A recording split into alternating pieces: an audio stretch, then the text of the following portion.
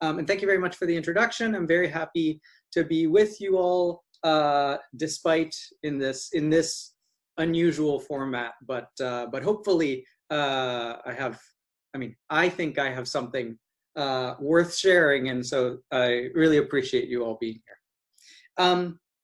So what I'm doing today is, there we go. What I'm doing today is talking about the grammars of a certain class of Austronesian languages, so-called Philippine-type languages. Here, all the data will come from Tagalog, and also Tibetan.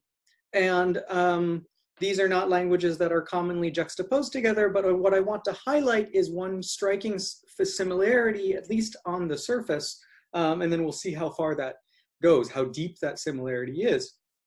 And that parallel is that both languages, or groups of languages, use verbal affixes to mark the choice of relative clause pivot. So starting with Tagalog, Tagalog is a predicate initial or verb initial language. We have post-nominal relative clauses. That's the canonical form. So for example, in 1a, we have child who bought cloth. In 1b, we have cloth that the child bought. And we get these two different forms of the verb buy, bumili and binili. And really, when you look at the word order, that is the only cue that in 1a, we have an agent relative, and in 1b, we have a theme relative.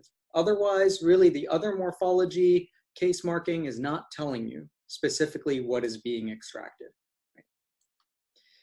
On the other hand, in Tibetan, right, this is a head final, strongly verb final language with pre-nominal relative clauses, right? You're looking at Tagalog in the mirror. Now, again, you have verbal morphology telling you which argument you're relativizing over. So for an agent relative in 2a, teptiken mi, right? You have this verb ti, and then you have the suffix ken. That's the person who wrote books or writes books. And then in 2b, peme tipete, so books that Pema wrote. Again, you get a different form of the verb, dipa versus tiken.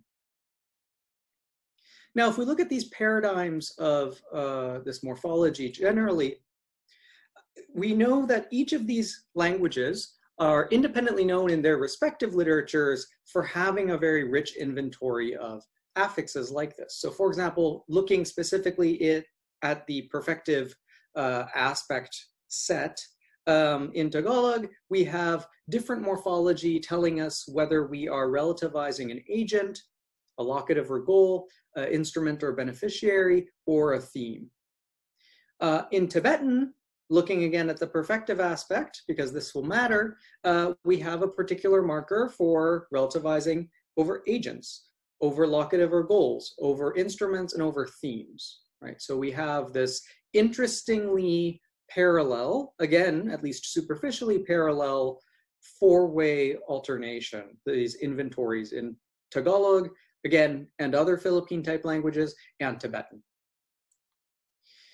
However, this type of parallel hasn't really been investigated together before, because they've been described in very different terms in their respective literatures. So for Philippine-type languages, this is described as part of these languages' voice systems. I'll be introducing this in a moment. And for Tibetan and other Tibeto-Burman languages as types of nominalizations. And I'll also be introducing that as well.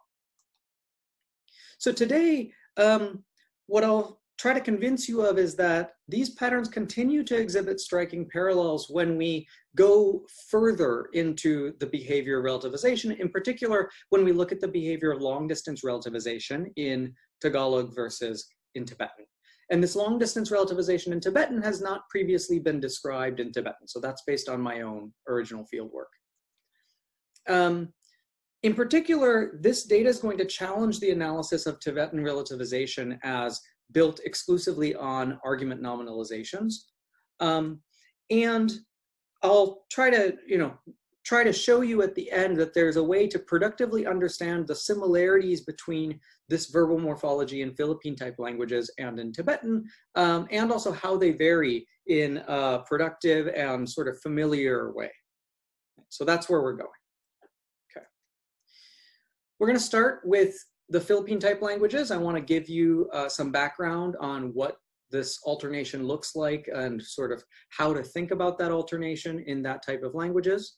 Then in section 3, for the bulk of today, we're going to be talking about Tibetan, again, based on my own original empirical work as well. And then we're going to bring these two things together at the end. Okay. So let's start with the Philippine-type languages. So the morphological alternation that I showed you at the very beginning with agent versus theme relative is actually part of a much more general alternation between different clause types in Tagalog. So for example, in 4a, this is a way of saying the child bought cloth at the market for mother. We get that form bumili for buy. And then we notice that there's one argument here, the agent gets a particular case form, right? Gets this article ang, bumili ang bata. Now, there's also a different form of the verb. This is traditionally called patient voice, where it's the theme argument that gets that ang marker, that ang case, we could say. And then we get a different verb form, and that's the binili form that we saw previously for a theme relative. We also have additional voices in these languages. So for example, so-called locative voice. The place where the buying happened could be the special ang-marked, ang-case-marked argument, or we have a benefactive or instrumental voice, a fourth voice, which will take, in this case, a beneficiary argument and make that the ang-marked argument, right? So every clause has one ang-marked argument. The choice of ang-marked argument is going to be cross-referenced by the form of the verb. So it turns out every verb has one of these voice markers, these different voice markers. It's not just something that's limited to relative clauses. And the correlation that we saw at the beginning comes from the fact that the choice of voice marker correlates with the choice of ang-marked argument. Descriptively here, I'm going to be calling this the subject, but we can talk about other approaches and other terms later. We can think of this ang marker as a case marker, as I mentioned, as nominative case. Although a lot of this literature, the way that these systems have been described, there's some significant variation there. And now the link between the voice morphology and the form of relative clauses that we saw at the beginning can be described as saying that these languages have a subject-only extraction restriction, not just for relativization, but for A-bar extraction more generally. You can only extract the subject argument. And that's why if you want to do an agent relative, well, you had better start with an actor voice clause where the agent is ang-marked. That's going to be a particular verb form like bumili for buy. And then you can relativize the agent. If you want to do a theme relative, well, you should have started with a patient voice verb. You get a binili verb. The patient is going to be marked ang if it's there, but that's the argument you can then extract. That's the subject, so-called. Right. Now, I need to tell you a little bit more about long-distance relatives in Tagalog as well to set up the comparison to Tibetan.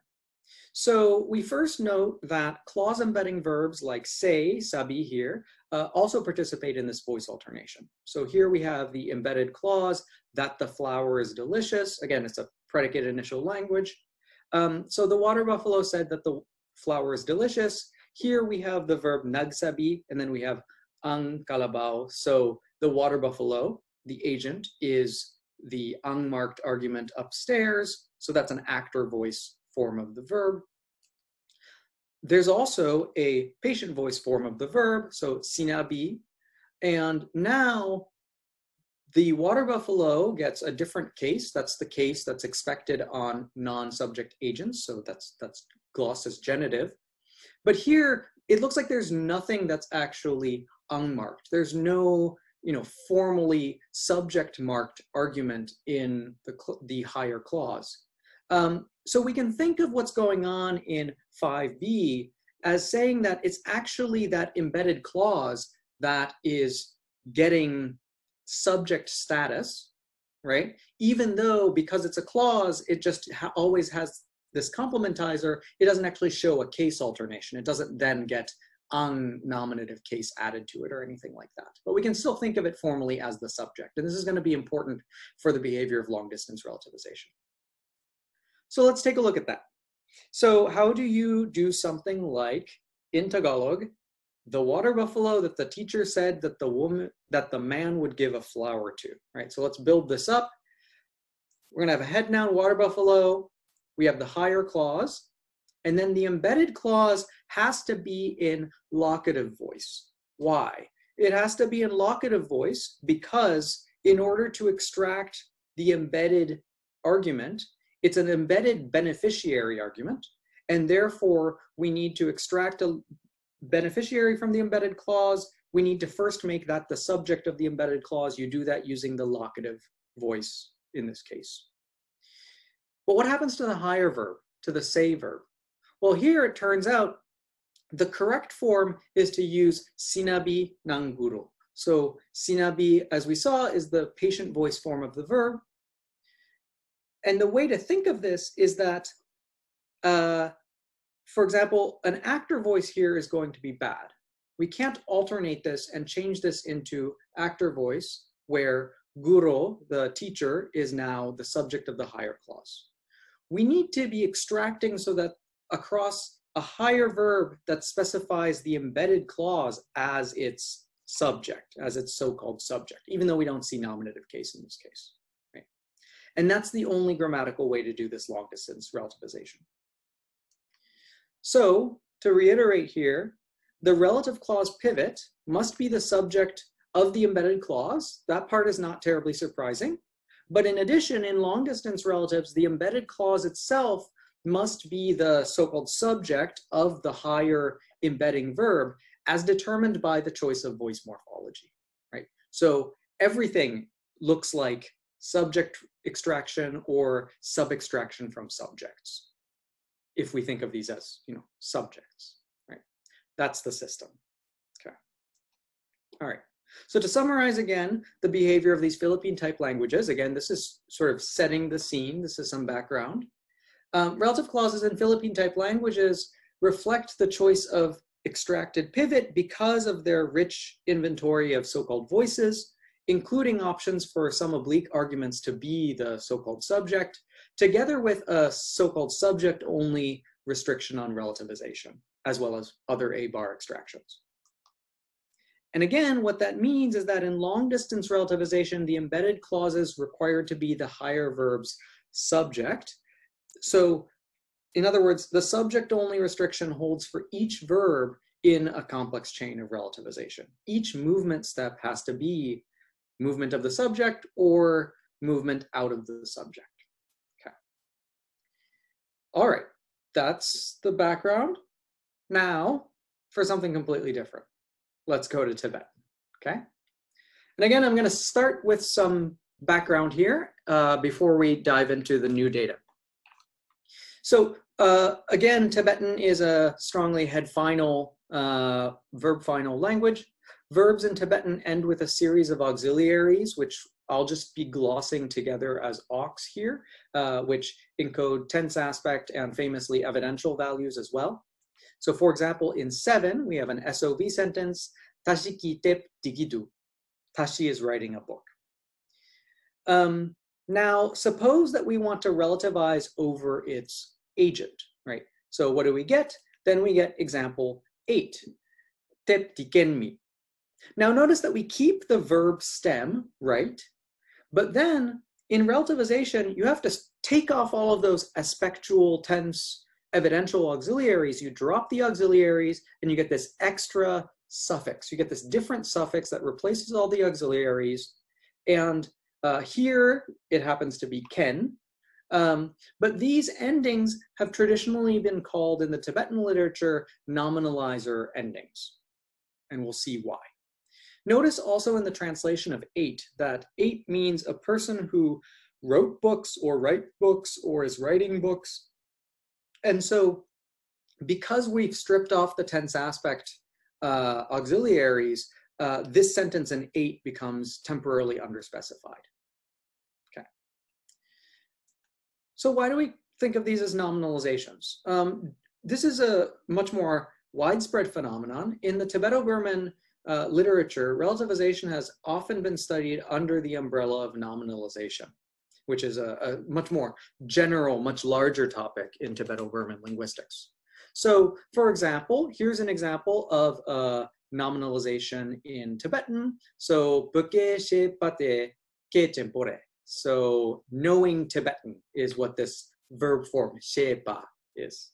We're going to see this pa a lot. We've already seen one, but we're going to see a lot more pa today. But that's an example of event or sort of state nominalization, knowing Tibetan. Right? What's the connection between nominalization and relativization? Well, it's been claimed that you can think of relative clauses simply as another use of a nominalization, a so-called argument nominalization. So it's true that that pa ending that we just saw, the pa nominalization we just saw for an event nominalization, can also be used for an argument nominalization, in particular as a theme nominalization. So 10 is peme se pate. So it's what Pema made, right? Roughly, we can use a free relative translation. And then now look at what I would describe as an object relative. So peme se pe momote. Here we actually see that that structure that we could describe as a theme nominalization in there. It looks like some kind of theme nominalization with a genitive linker, with a head noun, and then again the demonstrative element at the end. So much more generally, Noonan has said that in ad nominal modification in Bodic, that's the Tibetan language family, they are probably best viewed as NPs juxtaposed to the NPs they are modifying, the two NPs constituting therefore a sort of appositional structure. So what's meant here, right, is that relativization in these languages is some kind of nominal modifying another nominal. In particular, in these cases, it's some kind of argument nominalization modifying a nominal head. Right? So again, schematically, that is in 12.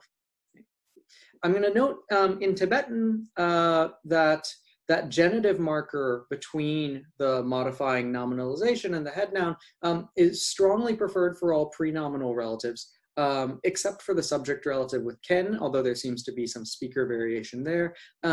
The genitive linker morphology there is not going to be important for us, so you don't need to keep track of when it occurs or doesn't in the data.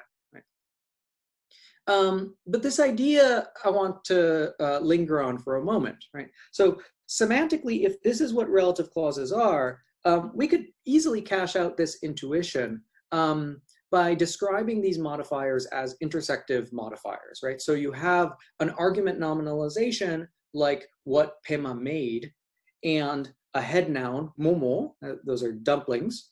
And so the whole NP is going to be the things that are dumplings that also are in the set of things that Pema made, right? And that gets you the sort of expected restrictive relative semantics, right? So far, so good. Now let's talk about the actual inventory of nominalizers. So we saw a version of this table at the very beginning. There's this four-way distinction in Tibetan. So there's ken, used for the extraction of agents and also a sort of broader set of subjects, including non-agentive subjects.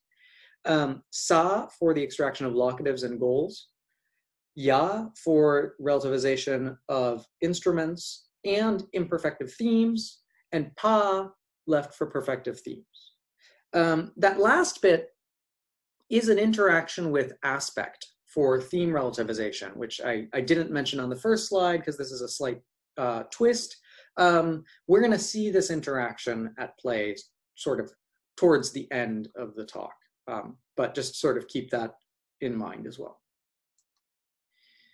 So let's look at some examples. We've already seen a subject relative. I think we've seen an object relative, yes.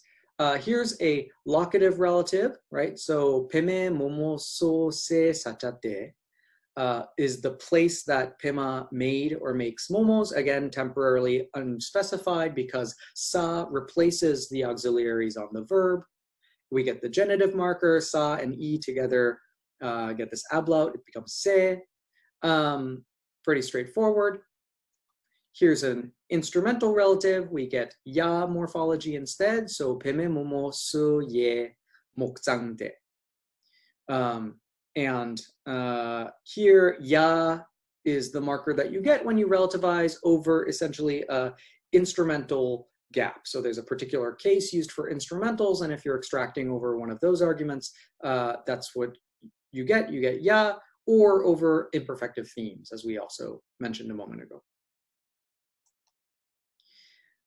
I want to mention, to acknowledge previous literature, but also to sort of set up where we're going, that of these 4 markers in Tibetan, there's already reason to think pa is very different from the others.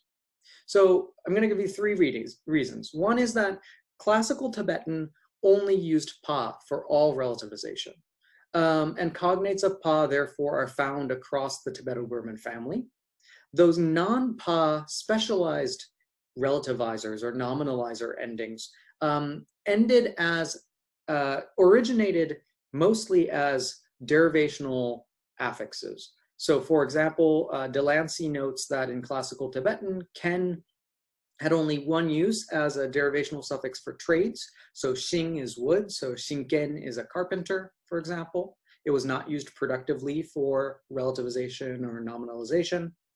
The locative nominalizer sa clearly is related to the root sa, meaning a place. So they have different origins. The second reason is that even synchronically, pa is unstressed and subject to dramatic phonological reduction. The other 3 show compound phonology, maintaining a tone. And that's as described by DeLancey, so phonologically it behaves differently. And finally, for verbs that have distinct perfective and imperfective stems, pa takes the perfective stem, while others take the imperfective stem. So the verb make that I've been using so far, for example, with the perfective stem, that's su, and so you get supe, supa. But then for other endings like ken, you get the imperfective stem so you get sokin, sosa, soya. Okay. So now we're moving on to the main event, right? And hopefully we're doing fine and we don't have questions. But again, I'm happy to take questions if anything is unclear. So now I want to share what we learn when we look at long distance relatives in Tibetan.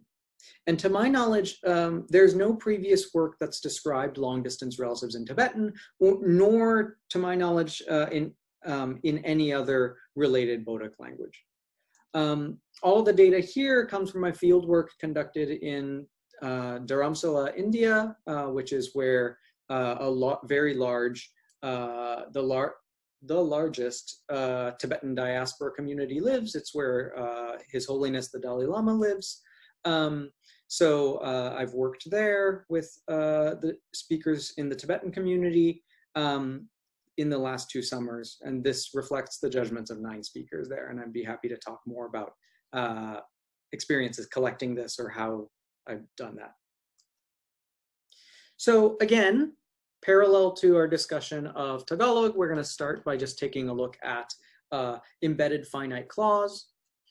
Here, right, this is an SOV type of language. We're going to get a center embedding. So we're going to get, for Tashi said that Pema made dumplings, I've bracketed the embedded clause, you get Tashiki Peme momosu song lapsong. Now, what I'm going to try to do first, just to demonstrate this, is show you what happens if we try to relativize over that embedded theme, right? The momo dumpling position. Here's what you get, right? You get Tashiki peme su song lappe momotecho. those momo that Tashi said that Pema made. Now, what's going on? What do we notice immediately? What we notice is that we get this pa marker associated with theme relatives or object relatives only on the higher verb of the relative clause. The embedded clause with the gap itself is just a regular finite clause with the ending song, in this case, a perfective auxiliary, right? That's a full finite verb form, se song. We could try to change this, right? So if we try to change the embedded position to also be a pa, that's ungrammatical. We change the higher one to be song instead, that's ungrammatical. We can try lots of other combinations. The only one that's good is a full finite verb in the embedded position, pa on the higher verb. Okay, and we get the center embedding. We'll see another word order that avoids the center embedding a little bit later. Now let's look at a long distance subject relative. The person that Tashi said made momos. Now we get this form in 19 and see what happens. We get two of these relativization or nominalization markers, right? We have ken, the subject relative marker on the embedded verb make, and we get the pa marker, which was the theme or object relative marker, the object nominalization marker, we get that on the higher verb say. Right?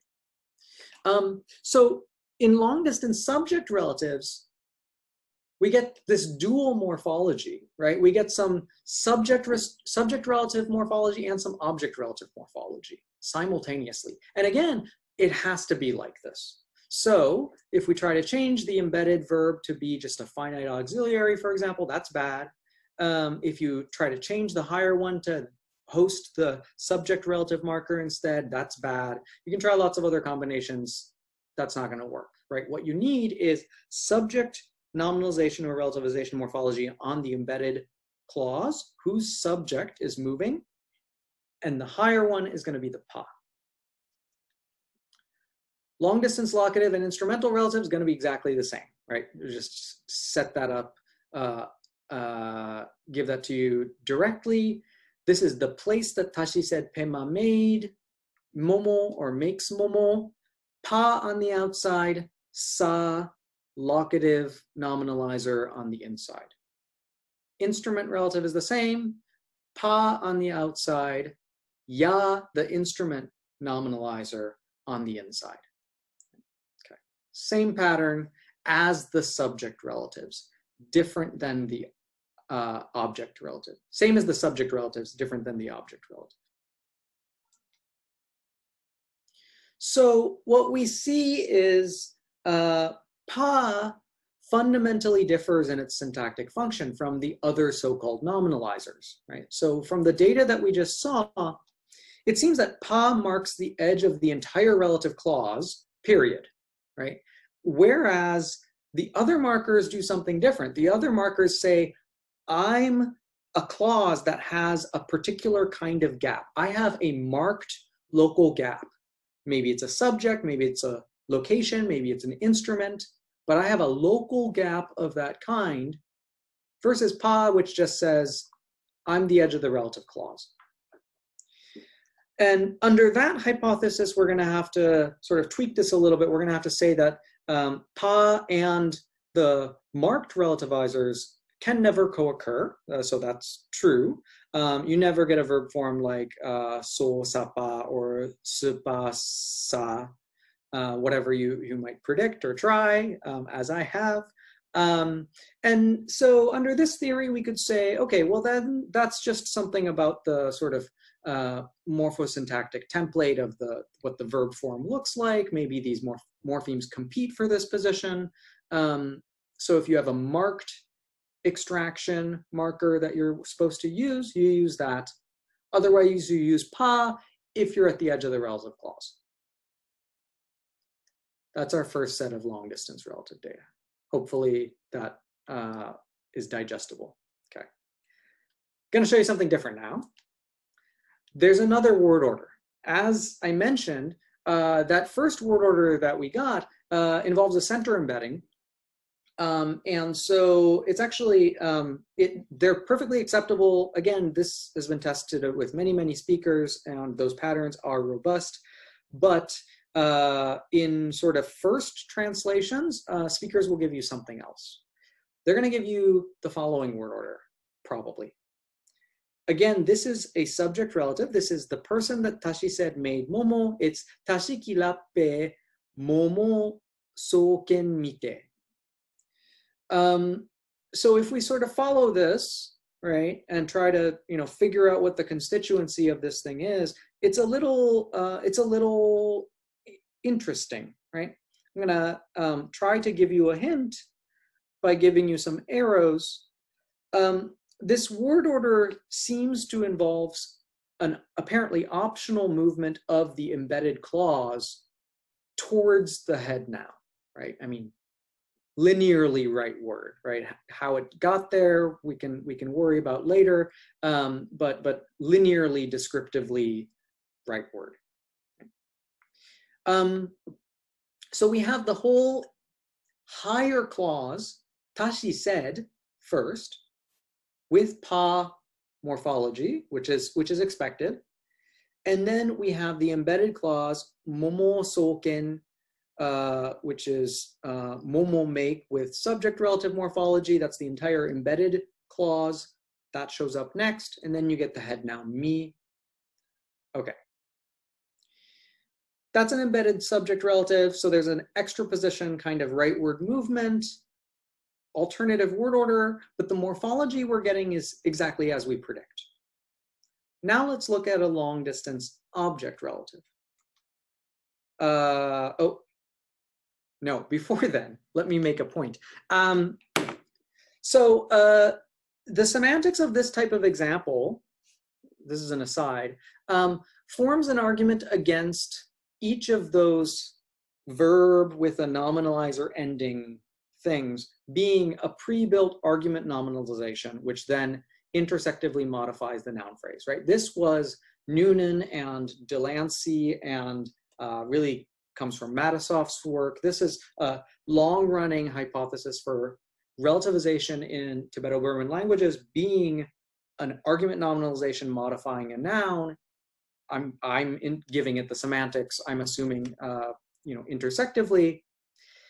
If that's the case, then this example that we just saw in 22 really looks like you have this higher clause, right, which looks like the argument nominalization, what Tashi said, genitive linker, the thing that, the person that made momos, genitive linker, person. But as we know, the meaning of the person that Tashi said made momos is not intersectively a thing that is a person and that made momos and that Tashi said. That's not what this kind of long distance relative means, right? So just as an aside here, this type of data forms an argument against the view that all of these, what on the surface might look like an individual argument nominalization, that they're always pre-built in that form and then modifying nouns, and that's what relativization is. That's not, at least in the general case, that cannot be what relativization is in this language. Okay. Now, as promised, we're going to go to the long distance object relative. This again is a version of those momo that Tashi said that Pema made. We've seen a version of that before. This is the new word order variant of it. Tashiki lappe peme supe momotetsu.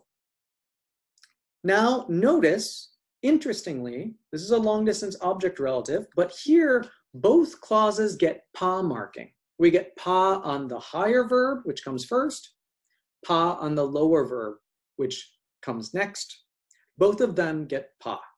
And this is in contrast to the other center embedding word order for the long distance object relative, where remember, the embedded clause just had a full finite auxiliary and only the outermost verb. That was also lappa, so say, gets this pa marker. Here we get pa on both positions. So it can't be as I described it before, that pa marks the highest edge of the entire relative clause, period. That pa just says, I am the edge of a relative clause. That's not what's going on. Instead, I sort of suggest that the contrast between these examples with and without that sort of extra position, extra movement, teaches us that each pa morpheme corresponds to its own step of movement. It's saying something moved to this edge. In one case, in the example we just saw in 23, in one case, it is the embedded clause piping the embedded head, and then the pivot moves out of that. That's one way of thinking about it. I think there are theoretically various ways of thinking about this, right? But this is sort of one account for accounting for the correlation between that word order difference and the pa morphology that shows up. I want to note too that this embedded clause being on the right is not a generally available strategy. So if you just try to say, Tashi said that Pema made dumplings, my speakers basically completely reject this description, Tashiki lapsong, Peme momosu son. They describe it as just two sentences, right? As two sentences, Tashi said, but it's not clear what was said, right? Unless it refers to something else prior, right? So this type of descriptively extraposition is not productive. Generally, the placement of the embedded clause in between the higher clause and the head noun that we saw in these examples has to be something specifically made available in the process of long distance relativization. Okay. So now I'm going to revisit the nature of pa one last time. Right? So we've concluded so far that ken, sa, ya indicate that I have a marked local gap of a particular kind, a subject, location, or instrument. And then pa is this extra marker, this other marker, sort of default sort of marker that says, I have had some other kind of extraction, and maybe it was the final position of an extraction, something like that, something that makes the other word order count as a separate movement, right? Something like that. However, it is not simply the case that the higher verb of a long distance relative always gets pa, because you can also get long distance relatives where the higher verb is ya marked instead, as in 25. So this is a long distance agent relative with a higher ya. This is the person that Tashi thinks made dumplings. Tashiki sam ye momosoke mite. What's different is we get that the higher verb think, instead of getting pa, gets ya. So the question is why that is. So the previous examples have all been with the verb lapsong, with the verb lap, which is to say, right? So these are descriptions about the person that someone said did something. Here, this is the verb think with the root sam. And here, at least the more natural sort of setup is to use that thinking with imperfective description, right? That is an ongoing event. The thinking is an ongoing state. So ya here appears because the higher verb think is imperfective in this case. And why does that matter? I'm going to take you all the way back to an earlier point about the inventory of nominalizers in Tibetan. Theme relatives often show up with pa, but that's in perfective descriptions. If you are doing a theme relative from an imperfective description, you use ya, right? So what this data point that we just saw teaches us is that the choice of the pa-ya alternation on the higher verb say versus think behaves as if what we've done in long distance relative is to relativize it's just as if we relativized the theme of the higher verb say or think, right? Even though we're not relativizing it per se, we're relativizing out of it. We're actually doing sub-extraction from the embedded clause, right? But the morphology is responding as if you have done an extraction from this particular local argument, and it's sensitive to that, right? So again, the relativizing morphology responds locally at each verb for the type of extraction that is happening locally in that clause for each step of the movement. All right, that's the New Tibetan, that's the data. So now I want to present a way to think about this space and a way to connect the Philippine-type languages and the Tagalog and the Tibetan. What have we seen? We've seen today that both Philippine-type languages and Tibetan utilize verbal morphology to distinguish relative clauses with different types of pivots, as is well known in these languages, right? But at first glance, this parallel seems potentially superficial, and in particular due to two very different mechanisms, right? Remember that in Philippine-type languages like Tagalog, these voice markers, these affixes, are not special relativization or nominalization morphology. It shows up on every verb. Every verb has to have one of these things. The reason why it seems to correlate with the choice of pivot in relativization is that the language has a subject-only restriction on a-bar extraction. Right? Tibetan is very different. Tibetan, if you just look at relative clauses, again, you get this kind of nice alternation, which looks like Tagalog. But when you look at normal finite clauses, you don't get that morphology there at all. You just have different full finite auxiliaries, which encode tense, aspect, and evidential values. It's only in relativization or nominalization where you drop those auxiliaries and instead you get these specialized markers that say which argument was extracted, right? So it does really look like a somewhat superficial parallel.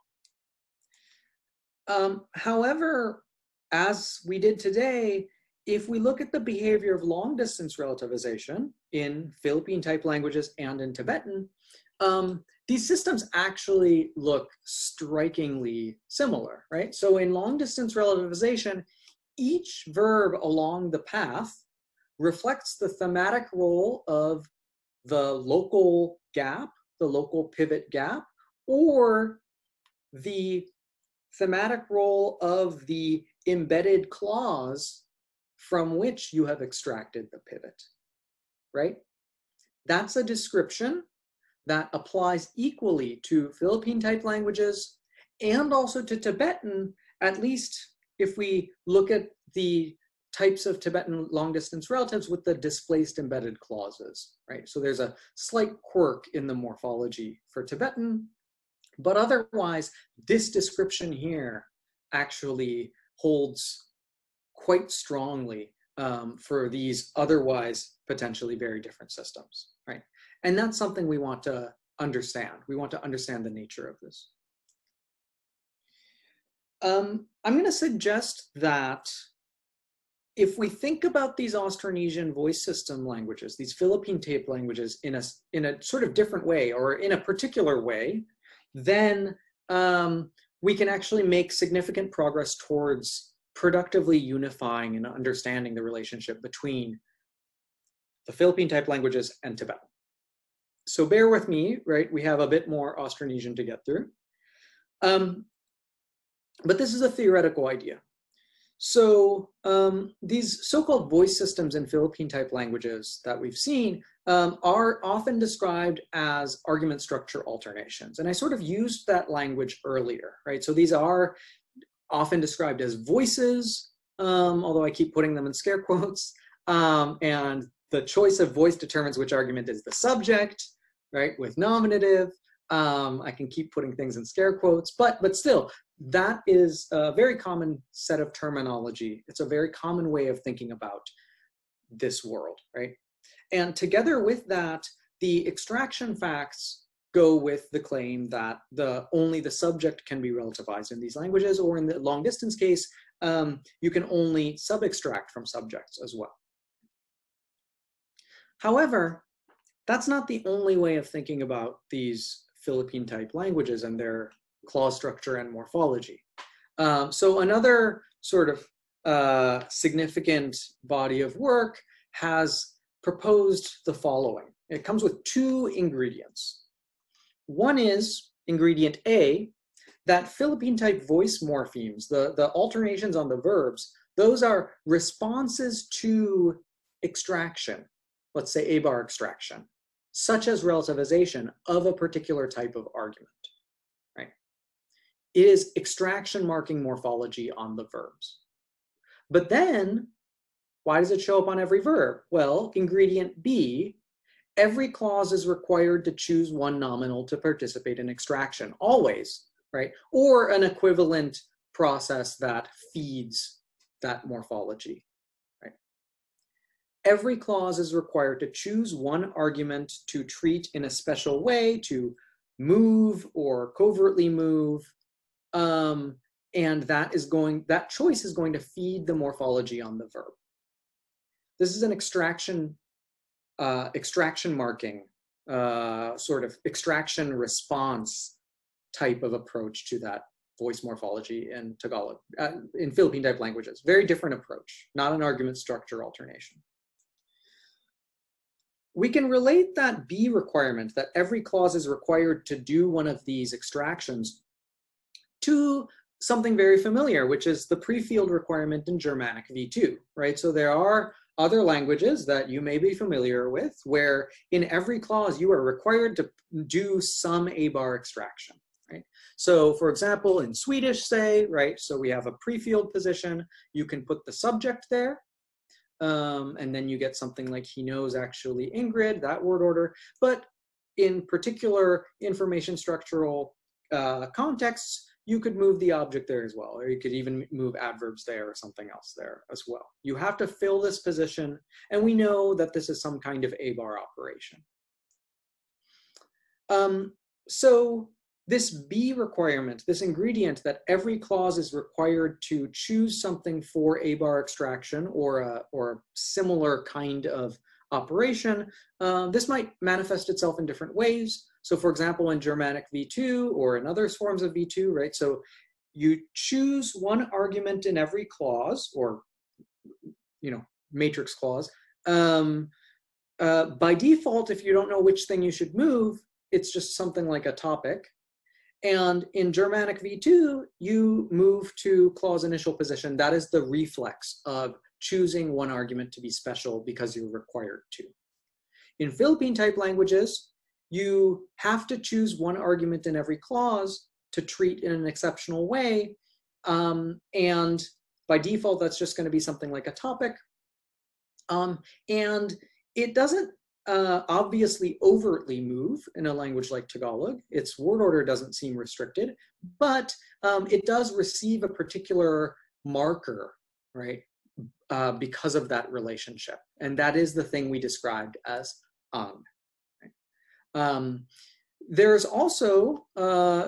also languages like Dinka is a Nilotic language of South Sudan that I've studied in collaboration with my co-authors, Kopa Van Urk and Ted Levin, based on Kopa Van Urk's work, that in every clause you have to choose one argument to treat specially, and the reflex of that is simultaneously moving to clause initial position and receiving a particular case form, right? Dinka seems to be a V2 Austronesian language, basically, right? That's roughly the intuition, right? So again, this idea, every clause is required to do one of these A-bar extractions or a similar type of process. You have to choose one argument to treat in a special way. That's a familiar requirement, right? That's the B ingredient. But at the same time, real clear A-bar extraction, such as relativization or WH movement, also proceeds through this special position or process that the B requirement uses as well. For example, again, staying with Swedish for a moment, in relativization, it's not possible to simultaneously do relativization and also move some other argument to this V2 prefield position. You can't do a topicalization inside and also do relativization. And the classic way of thinking of this is because those two operations compete, right? The prefield movement, which might in the simple case look like a topicalization, is also the position that you move through in order to do relativization or WH movement in this kind of Germanic V2, for example, as well as in Dinka.